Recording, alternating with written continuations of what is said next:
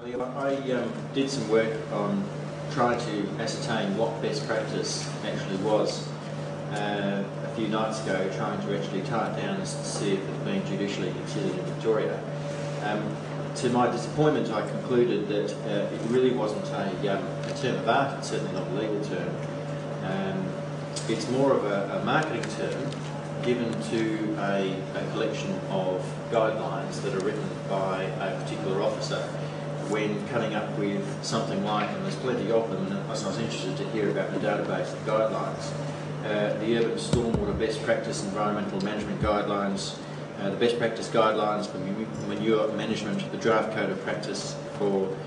greyhound keeping, and so on. So the term best practice will be construed having regard to what the actual guidelines actually say. And so best practice is really nothing more,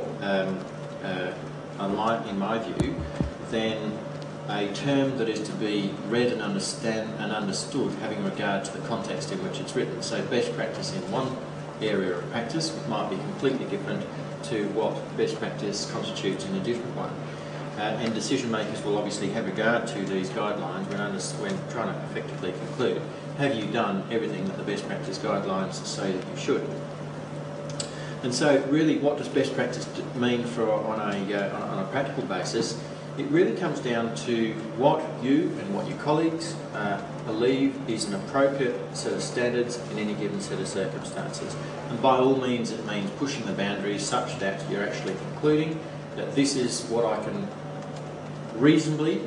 articulate as being a high set of standards in this particular project. And that's why it really comes down to the need for you to do your own research, for you to do your own work to actually establish, well, what is an appropriate set of standards for me to recommend in this set of circumstances. Now,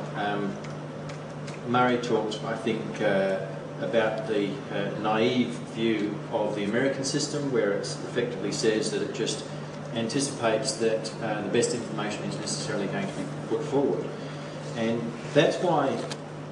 there is so much of a reliance, as far as the legal system is concerned, on you as practitioners coming to the decision-making table, having properly done the work, and honestly recommending what you believe is the appropriate set of standards in any particular decision to be made. And it's, I'm sure that the temptation is there for you to come up with something that's perhaps less than what you might regard as being best practice on a day-to-day occasion, because you're being pressured by the client to come up with that sort of response. Can I just say to you that as a practitioner who is often in the situation of having to say to clients, let's use so-and-so as a consultant, yes, let's use so-and-so, that the thing that we want more than anything else is someone who's recognised as having integrity and is not prepared to come up with the cheap, easy answers just because the client is basically pressuring you to do that. Sometimes the hardest decisions to make are to effectively say to the client, you can't do that. And you've really got to sometimes box the clients around the ears, let's call it client management, in order to effectively say to you, that's not an appropriate way of proceeding, because at the end of the day, we as individual practitioners rise and fall on our